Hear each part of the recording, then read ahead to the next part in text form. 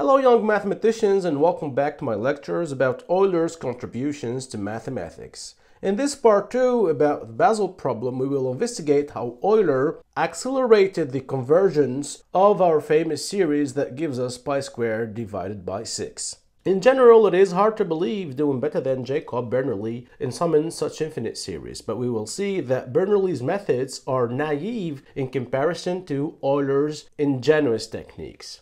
More precisely, let me remind you that we would like to find the sum of 1 plus 1 divided by 4 plus 1 divided by 9 plus 1 divided by 16 and so on and so forth. And let me remind you that we do not know for now that it is equal to pi squared divided by 6, okay? In general, if you would like to sum a series and that we do not know its final sum, a first reasonable step is to find an approximation of the infinite series by adding the first few terms of it.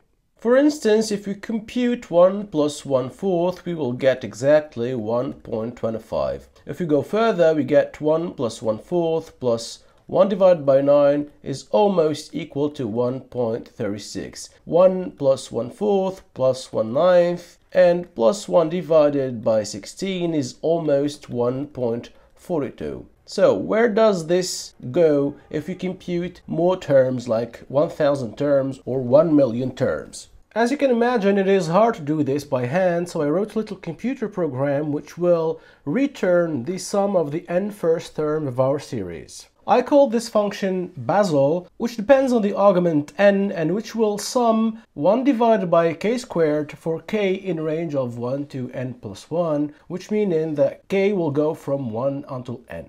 If I run this with n equals to 1, we get, of course, 1. Now if I run this with n equals to 2, we should get 1.25. Is that so? Yes, it is. So if you go further and compute Basel of 3, one gets almost 1.36. And now if I go to Basel of 100 terms, then we get 1.634983 something. And if we go to Basel of 1,000 terms, which is quite big actually if you did this by hand, we get 1.643934 and so on and so forth. And now actually we know theoretically that the value that we're looking for is pi squared divided by 6. So if I compute pi squared divided by 6 here, do I actually get something close to 1.6439? Actually, as you can see here, if we compute 1,000 terms of the series of the general term 1 divided by k squared, we get 1.6439, but actually the theoretical values, meaning the exact value, is almost equal to 1.6449, meaning that actually the third decimal here, even with computing 1,000 terms, is still not the same as the theoretical value. What is remarkable here is that our series goes to pi squared divided by 6 very, very slowly. And let me remind you that Euler, back in his days, did not have computers to compute Basel until 1,000 terms or to 1,000,000 terms, and that Euler did not know that the series goes to pi squared divided by 6, and that he had to compute its decimals until he gets to something probably known to him. Euler was aware that this series converges very slowly, and this is why actually he invented something to make it converge quickly and to get more decimals with few computations. Let us see together how this works. Before using heavy tools, I would like to tell you that mathematicians before Euler knew that actually this series must converge to a value lesser than 2. To see why, we notice that our series can be rewritten as 1 plus 1 divided by 2 times 2 plus 1 divided by 3 times 3 plus 1 divided by 4 times 4 and so on and so forth.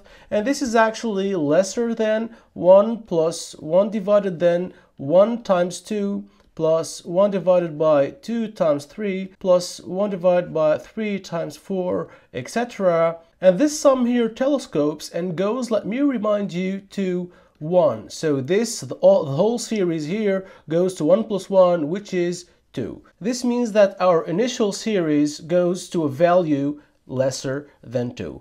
More formally, one could write that actually n plus 1 squared is greater all the time than n times n plus 1. This is actually obvious. And if you take the inverses, one gets that 1 divided by n plus 1 squared is lesser or equal to 1 divided than n plus 1. And this is actually a telescoping sum, which gives us the result here. Let us now move on to what Euler did in order to compute quickly more terms of the decimals of our infinite series. There are some prerequisites in order to understand the work of Euler. First of all, notice that the curve of 1 divided by 1 minus x is almost equal. When x actually is near 0 here, it's almost the same thing as this one here, and we could add terms x to the 6th plus x to the 7th and so on and so forth. And this is actually equal to 1 plus x squared plus x cubed,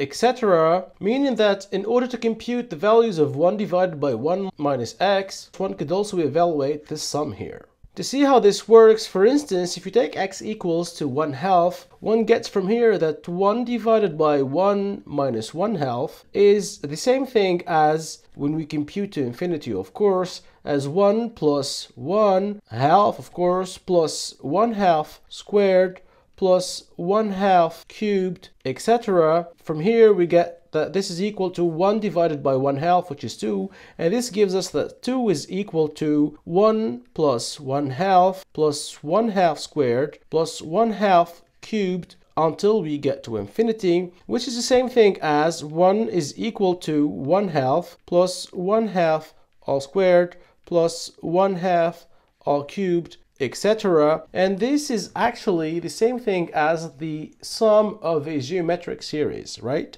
We could actually visualize this using a square here. So this is 1/2. The area of this square is equal to 1, okay? So this one here is also equal to the area of the triangle that you see here, meaning half the square, which is 1/2, and this gives us that 1 is equal to 1/2, plus we cut the other triangle in halves. We get here that this is equal to 1/4, which means that the total area is equal to 1/2, this 1/2 still, plus 1/4. If you do the same thing again and cut this triangle into 2 halves, we get 1/8, and we get 1 divided by 16, and so on and so forth, which is the same thing, of course, as this result that you see here. One more thing to know is that near 0 minus log of 1 minus x looks the same as x plus x squared divided by 2 plus x cubed divided by 3, which we can write as minus log of 1 minus x. Near 0, of course, when x tends to 0, is almost like x plus x squared divided by 2 plus x cubed divided by 3, and we could go like this to infinity. Of course, here I'm not defining everything rigorously, but that's not my aim. My aim is to show you mathematics in action. One could use this identity here to compute some decimals of log of 2. Indeed, we have that minus log of 1 minus 1/2, meaning that if we replace the x here by 1/2, we get that this is almost the same thing as 1/2 plus 1/2 squared divided by 2 plus 1/2 cubed divided by 3, and etc., which gives us that minus log of 1/2 is almost 1/2 plus 1 divided by 2 times 2 squared plus 1 divided by 3 times 2 cubed, and so on and so forth. And this is here the same thing as log of 2, and this gives us that log of 2 is almost 1/2 plus 1 divided by 2 times 2 squared plus 1 divided by 3 times 2 cubed plus 1 divided by 4 times 2 to the 4th, etc. So in order to compute some decimals of log of 2, I will compute a few terms of this infinite series using Python. To do this, I wrote a little computer program on Python using the approximating formula for the logarithm when we are near 0. So first of all, if I check this with log of 1/2 x is equal to 1/2 and n is equal to 1, I should get 1/2 actually, which is true. Great. Now if I try this with log of 1/2 and 10 iterations, one gets this value, which is 6.69, almost actually log of 2. And if you would like to get the value that one gets on a calculator, one should go until log of 1/2 and 50 terms of our infinite series to get that this is equal to 0.6931471805, etc. So check on your calculator if you are skeptical, and you will find out that log of 2 is equal to this value. I claim that we're almost ready to understand Euler's work. But before we do so, one last detail is that, let me remind you that minus log of 1 minus x near 0 is almost the same thing as x plus x squared divided by 2 plus x cubed divided by 3, and so on and so forth. And that actually 1 divided by 1 minus x is also equal near 0 to 1 plus x squared plus x cubed, etc. And one could notice that if we allow ourselves to derive this relation term by term, term-wise, then we would get that the derivative of minus log of 1 minus x would be equal near 0 to 1 plus x squared plus x cubed, etc., which is actually the same thing as 1 divided by 1 minus x near 0. And we know from calculus that actually this is true because derivative of minus log of 1 minus x is actually equal to 1 divided by 1 minus x. Nice, right? This is actually the main idea used by Euler to accelerate the convergence of our series, as we shall see in a few seconds. So what is the possible link between this series that we have here and our infinite series 1 plus 1 divided by 4 plus 1 divided by 9 plus 1 divided by 16, and so on and so forth? The link is if we divide this relation by x, one gets that minus log of 1 minus x divided by x is equal to 1 near 0, of course, plus x divided by 2 plus x squared divided by 3 plus x cubed divided by 4, etc. And now actually if we integrate term by term, and imagine that integrating term by term is justifiable, then one gets that the integral of this function that we have here is equal to x plus x squared divided by 2 squared plus x cubed divided by 3 squared plus x to the 4th divided by 4 squared, and so on and so forth. What do we get here? We get here actually something that looks quite the same as our infinite series of the inverses of perfect squares. Euler used this idea and defined the integral, the improper integral, which is the integral between 0 and 1/2 of minus log of 1 minus x divided by x dx, and actually replaced minus log of 1 minus x divided by x by the integral of 0 to 1/2 of 1 plus x divided by 2 plus x squared divided by 3 plus x cubed divided by 4, and so on and so forth, dx here, and then actually integrated term-wise, meaning that he wrote that this is equal to x plus x squared divided by 2 squared plus x cubed divided by 3 squared plus x to the 4th divided by 4 squared plus etc. And this is actually integrated between 0 and 1/2, and we get the infinite sum 1/2 plus 1/2 squared divided by 2 squared plus 1/2 cubed divided by 3 squared, plus 1/2 to the 4th divided by 4 squared, and so on and so forth. And one can write this in a more compact form as the sum from n equals to 1 to infinity of 1 divided by 2 to the n squared.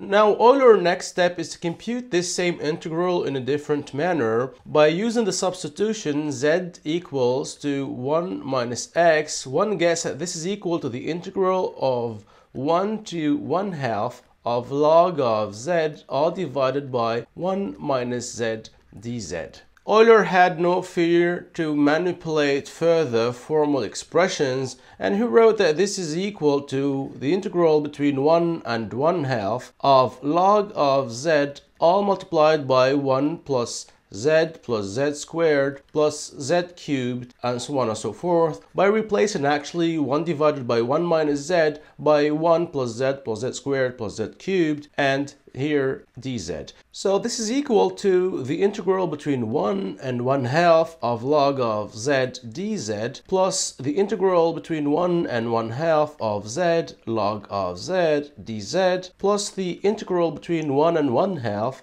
of z squared log of z dz, and etc. And in order to compute these, Euler had to compute the integral of z to the n log of z dz between 1 and 1/2, and he did this by using integration by parts to get that it is equal to the expression z to the n plus 1 divided by n plus 1 log of z evaluated between 1 and 1/2 minus the integral between 1 and 1/2 of z to the n plus 1 divided by n plus 1 times 1 divided by z dz, of course. And this is actually the same thing as the expression z to the n plus 1 divided by n plus 1 log of z minus z to the n plus 1 divided by n plus 1 all squared, all evaluated between 1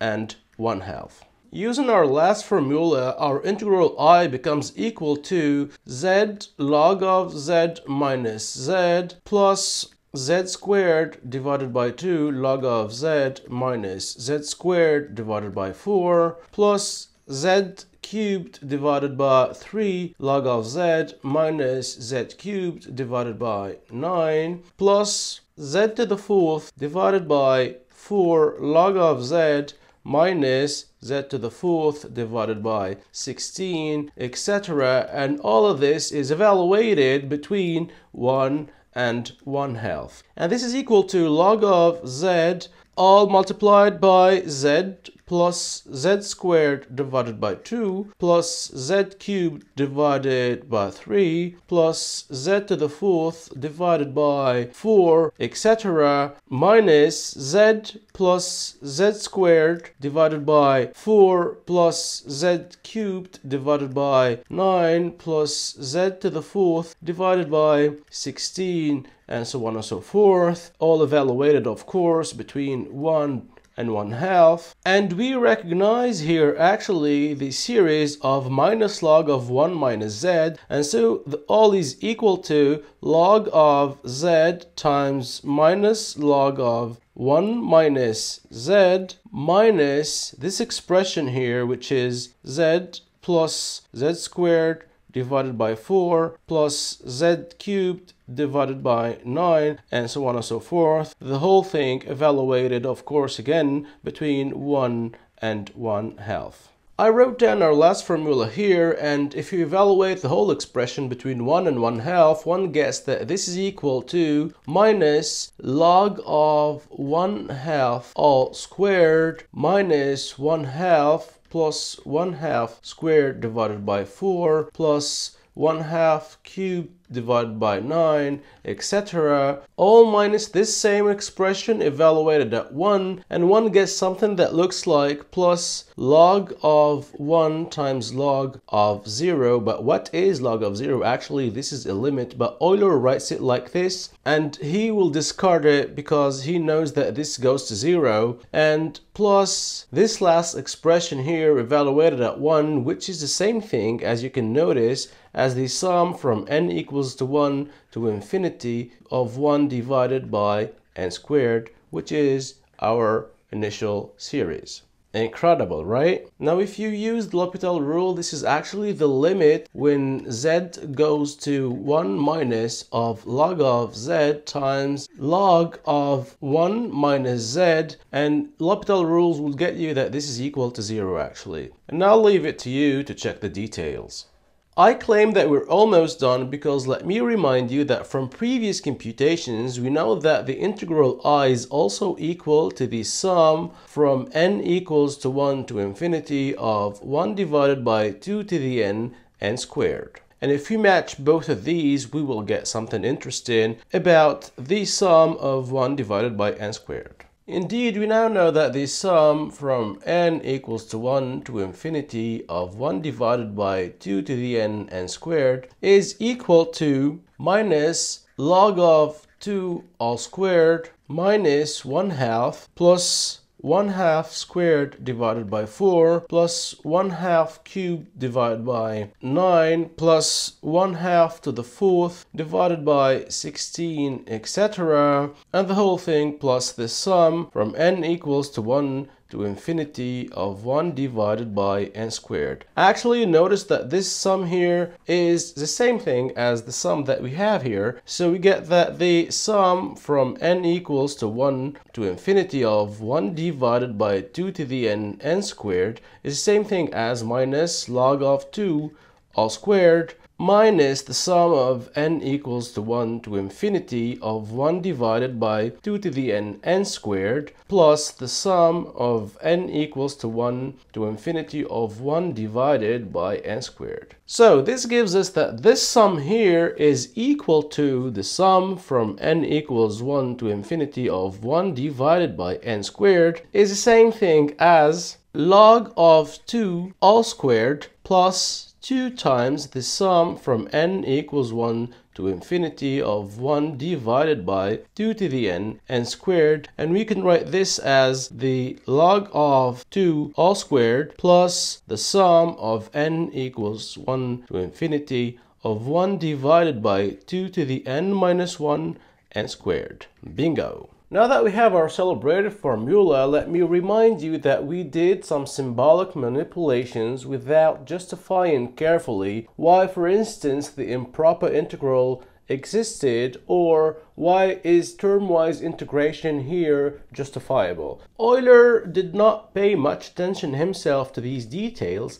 And note here that this new formula of summing the inverses of the perfect squares of positive integers is a rapidly convergent series because of the terms 2 to the n minus 1 that we have here. And notice as well that Euler knew log of 2 to some decimal places, which made extracting the decimal expansion of this sum here an easy task, as we shall see on Python. To do so, I wrote a little computer program that I called here Basel 2, which uses our celebrated formula to compute more decimals and more quickly of our sum of the inverses of perfect squares. Now I would like also to compare it with Basel of n. So first of all, I know that pi squared divided by 6, which is the theoretical value that I'm looking for, is equal to 1.64 something. And if I try this with Basel, the first function, with 1000 iterations, one gets that we have it equals to 1.6439, which is only correct to 2 decimal places.